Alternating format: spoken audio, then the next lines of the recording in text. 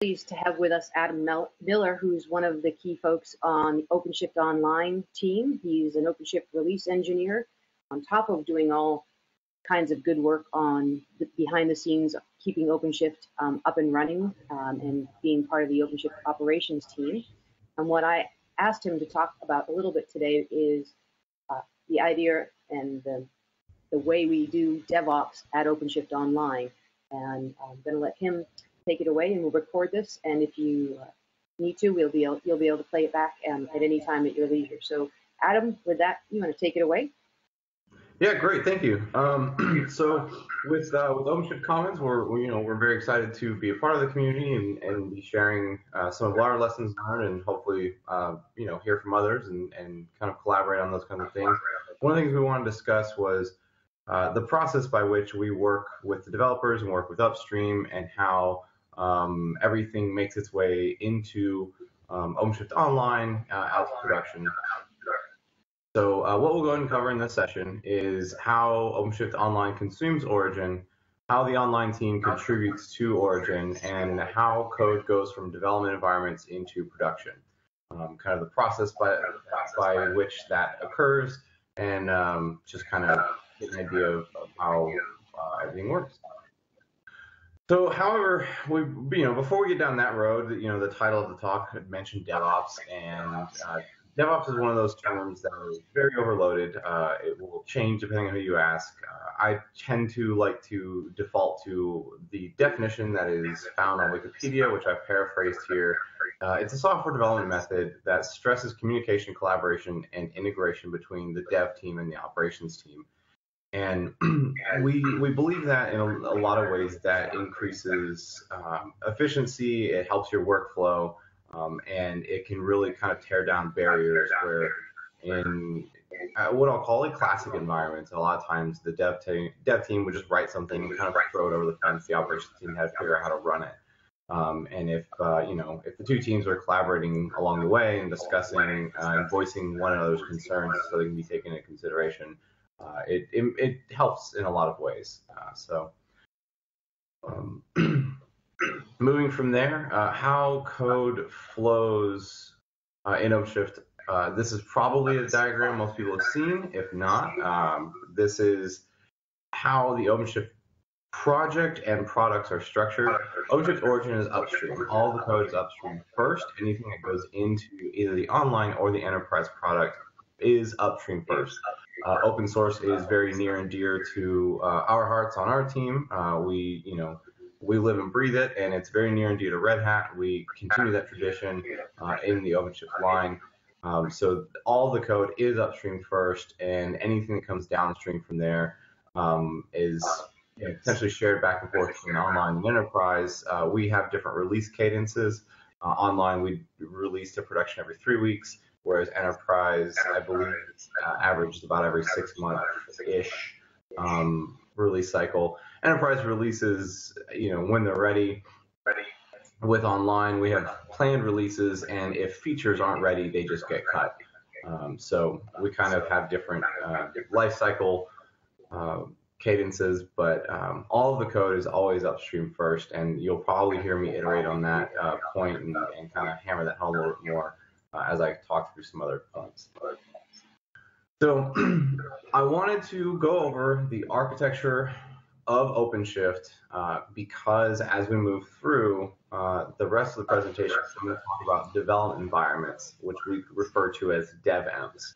And a DevEnv is a single host. It's a one machine, all-inclusive OpenShift environment. It's running every component of OpenShift on a single virtual machine that's run, for our purposes, for online, it's run out in EC2, but it could be run anywhere, really. So inside of that development environment, or that DevEnv, we have our Mongo storage, we have our authentication component, we have our DNS, and then the broker, which you'll see at the top. The broker is kind of the orchestration component. It is the point in which everything is keyed off of. So when the client whether they're using the RHC command line tools or IDE integrations or the web interface, makes a REST API call into the broker. The broker then will go through and check authentication, make sure that you are who you say you are and you have permissions to do what you want to do.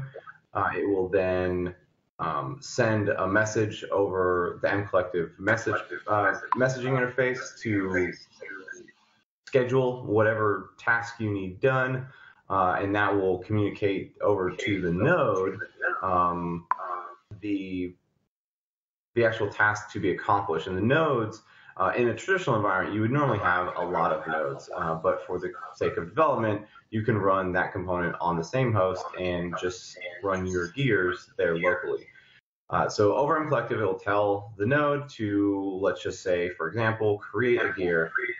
It will then send that message over mCollective. The node will receive that message. The node will then go ahead and set up that gear as it was requested. And from there, the node can accept GET pushes from the client and then also web requests from the rest of the world. And as that application is being created, the broker also goes through and stores metadata in the Mongo database and also sets up your DNS entry. So all of these components, all of these different pieces, all running together on one machine is the devenv, and it's for the use case of having a fully functional OpenShift environment on a single host that you can use as a point to start development on top of if you want to hack on OpenShift, the platform itself. Or it's also useful for developing cartridges and things of that nature. Okay. So we create these automatically. We have a Jenkins server out there that will actually orchestrate all of the dev and creation. We queue them off based on new Git commits to master that have been merged. We queue them off of new updates to the base image. So we have a clean OS that's RHEL or Fedora that we go ahead and well, actually, we've also since CentOS has joined the greater Red Hat family, we've also added CentOS to the mix. So we have our base AMI, and for those who don't know, AMI is the image format for Amazon EC2. So we have our AMI, and we register that with EC2 to launch instances. From there, Jenkins will spawn a task and actually run a build, and the build will go out and it will build the entire OpenShift platform from source into RPM, and then do that installation onto the environment. And then we have a large number of post-install procedures that are done to actually set up the environment, so register things, and set up a demo, like a demo user with some authentication, things like that. Set up some quotas for that user so they can actually go in and start creating gears. And then that image is then re-registered again so that at any point in time one of the developers would like to, they can spawn a new development environment and get the latest build with all the latest updates. So the build workflow is Jenkins will clone the master branch from OpenShift. It will then launch the base AMI, and we'll use that base AMI to build the new devenv. And then, like I said earlier, it will do the, it will then synchronize the code up to the devenv, and then, as I mentioned before, it will build the RPMs from source, create a local yum repository, and it will yum install all of the RPMs from there, and then do the post-install tasks. Very similarly to how somebody would install OpenShift themselves from a yum repository. However, from there, it will also run through a number of unit tests, rake tests, Cucumber, if anybody's familiar with the Cucumber testing framework. It will run all these tests and report results, so that way only known good images are registered for developers to launch as development environments. that is mostly because if in the event one of these builds is kicked off from a merge into master and somehow somebody got a bad commit in, because as much as we have bots and testing, if one of the few people who has the permissions to just merge things does so, or maybe something new got merged in that just doesn't have a test case in the merge testing, just if it sneaks in and something happens, these tests are done to make sure that the development environments are in a known good state, so that when developers launch one and start their development, we're not giving them something that's already broken. From there, how development happens is a developer will go ahead and clone onto their local machine the code from GitHub, from OpenShift origin, and then they will launch a development environment and synchronize the code from their local branch. And we say local branch because our development workflow is if you want to add a feature or create a topic, add a new user story or something like that, you create a topic branch. We call them topic branches. And you do your development there locally in that branch in Git. Well, you can synchronize your local branches up to the dev env that you've launched. And then the dev env will, on synchronization, actually run an RPM build and create that local YUM repository and do the install with your new packages and do an upgrade task. And then from there, the developer can run all of these rake tests, or they can run a limited set. Let's say you're working on a node feature and you wanted to just run the node tests, and there's also a set of node extended tests. You can do that. So that would be kind of the developer workflow. From there, the developer would put in a pull request upstream onto GitHub, and then somebody would tag it with the literal open bracket, the word merge, close bracket. That would be the comment, and it would have to be by somebody who has the permissions to kick off a merge task. And those are normally just developers who've been with the OpenShift project long enough to been granted that permission and are, trusted to be doing that sort of thing. So after it's been through code review, somebody will tag it with merge, and then the OpenShift bot, which we call Rosie, which is why there's a picture of Rosie from the Jetsons, for who remembers that.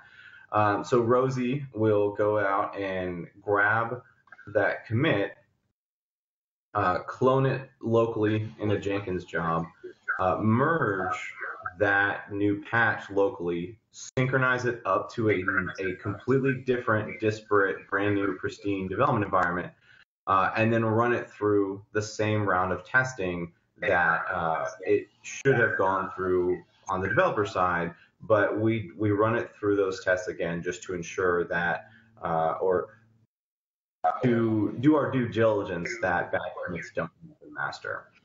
So from there, it will go through, and if it passes those tests, it will be merged into upstream and is now in master.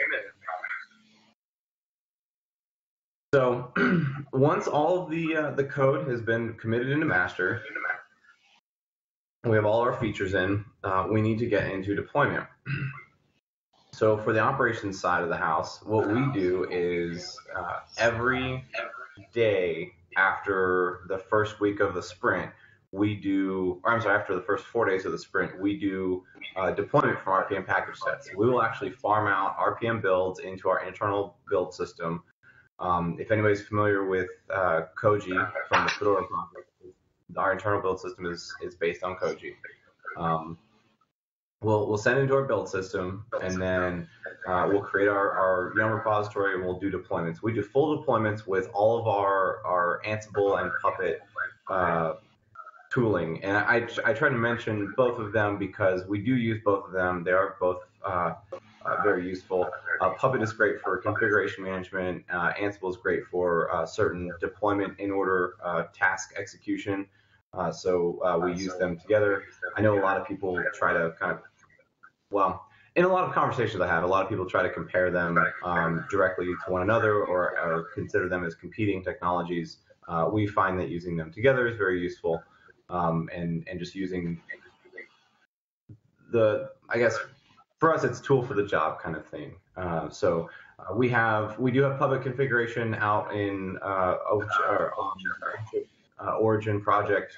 We have Puppet manifests and things that people can actually use to deploy OpenShift Origin themselves.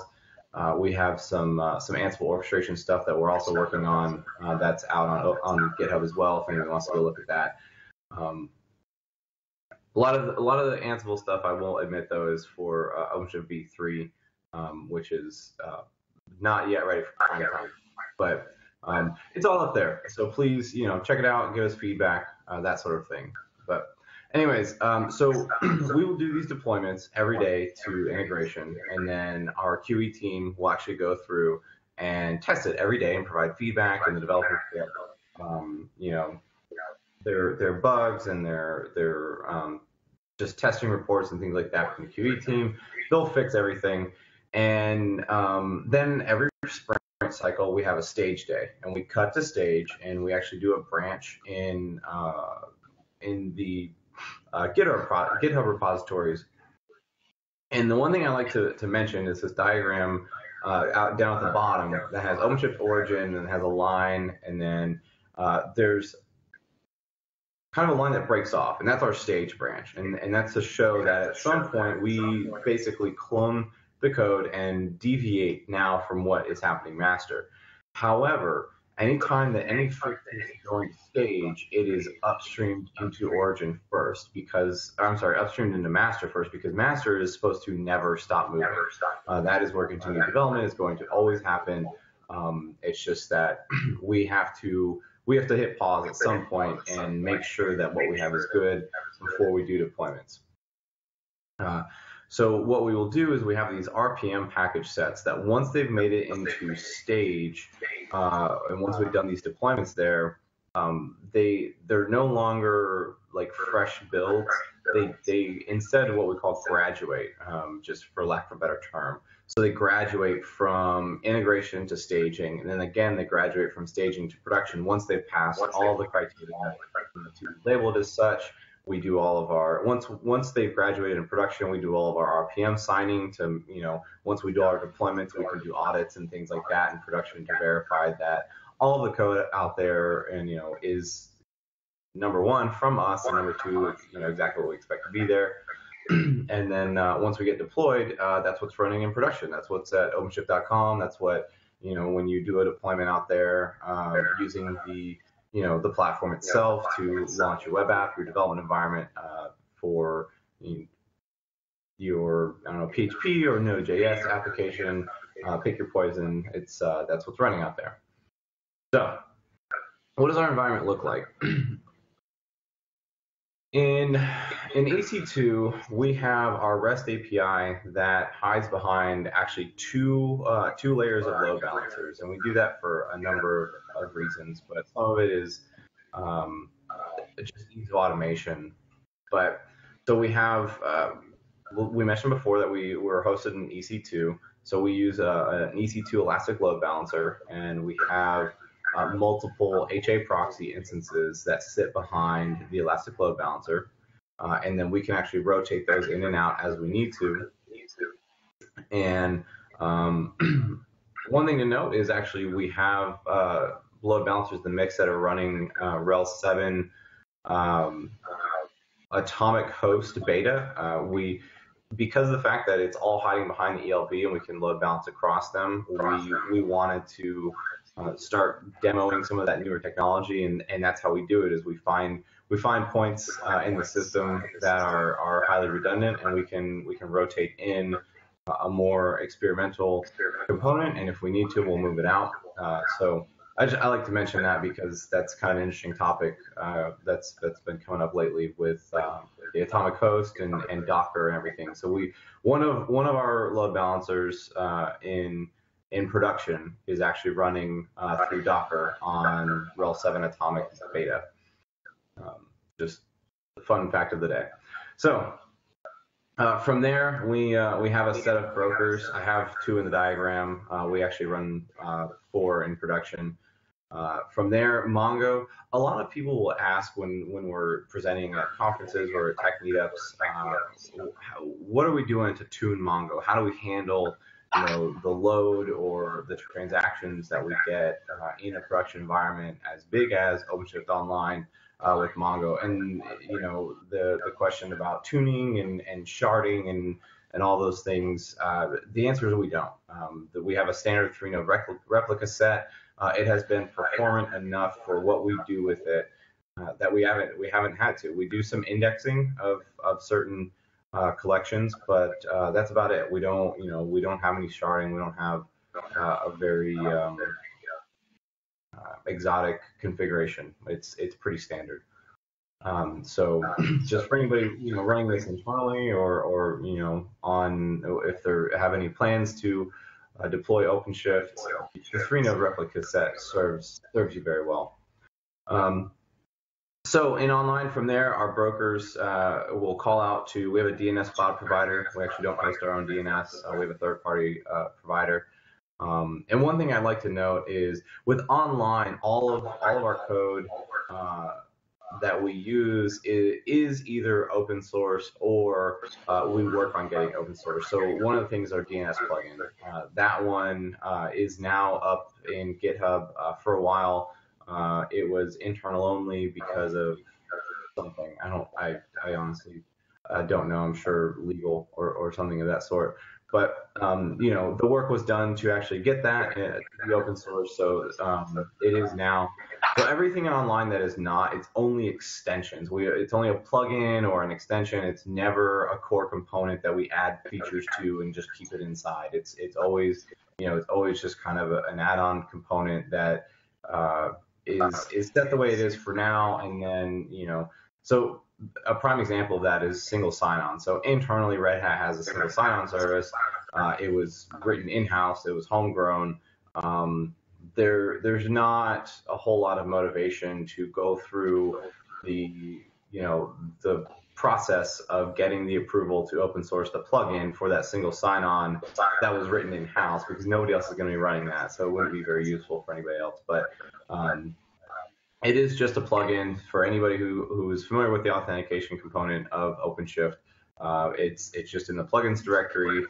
We throw it in there, we add a config, and it loads. If we were to take it out, it would be the same. So our DNS is a cloud provider. Our single sign-on, as I mentioned, was an in-house. From there, the broker will talk mCollective. mCollective talks online. Our backend for mCollective is the ActiveMQ message queue. So we have a active, highly available ActiveMQ cluster. So when the message comes from the brokers, it hits that, and it goes out to our nodes. And I won't talk about exactly how many nodes we have, but there's quite a lot of them. And from there, the nodes will talk back and forth through ActiveMQ. And that is effectively what our production environment looks like.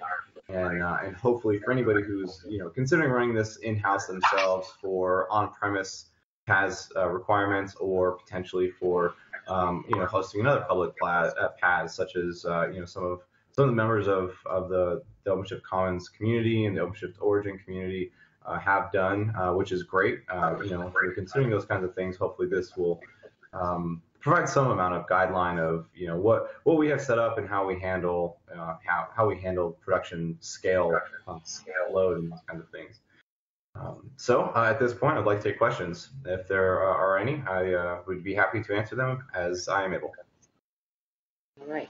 Well, thank you so much, Adam. That was great, and a great overview of what's actually going on behind the scenes. And like you said, we have a couple of other folks that are using Cisco's doing some stuff with the intercloud and hosting OpenShift Online. GetUp Cloud is another community member. So there's a lot of other people who are doing slightly different variations on this theme too. So we're going to put this slideshow up, but we'll also probably try and ask those folks to give us their configurations and their feedback and best practices as well. So thanks again, Adam, for your taking your time today, and we will put this up and make it available shortly for everybody. And if you have questions, feel free to post them on the IRC channel at OpenShift or OpenShift-dev, and Adam or one of the other members from the operations team will make sure we get back to you as quickly as possible. And you can also post any questions you might have into the OpenShift Commons mailing list, and we'll make sure that they get directed to the correct technical resources. All right. Thanks again, Adam. Great. Thank you.